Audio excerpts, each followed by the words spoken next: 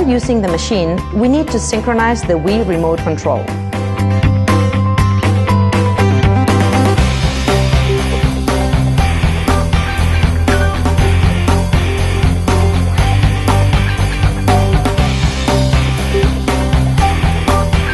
The machine can operate in 3 different modes.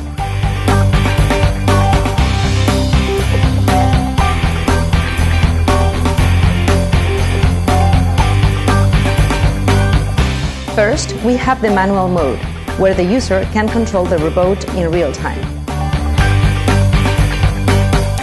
If the vision system detects that there is no USB stick, it will show an insert coin sign.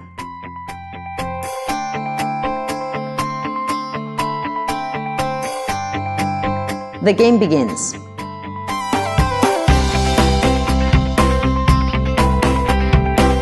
As you can see, we have a synchronization between the remote control and the remote movements in real time.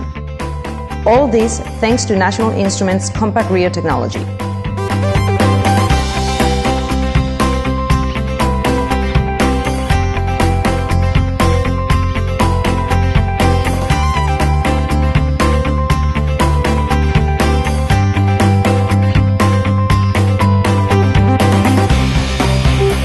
If after 60 seconds the user has not taken the key through the exit hole, the remote shows a game over sign.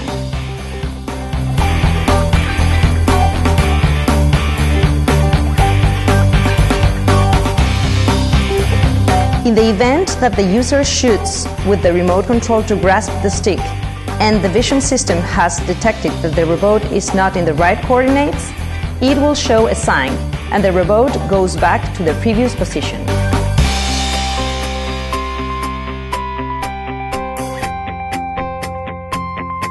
The second mode is the automatic one, where the closed loop of the vision system and the remote will execute the operation without human intervention.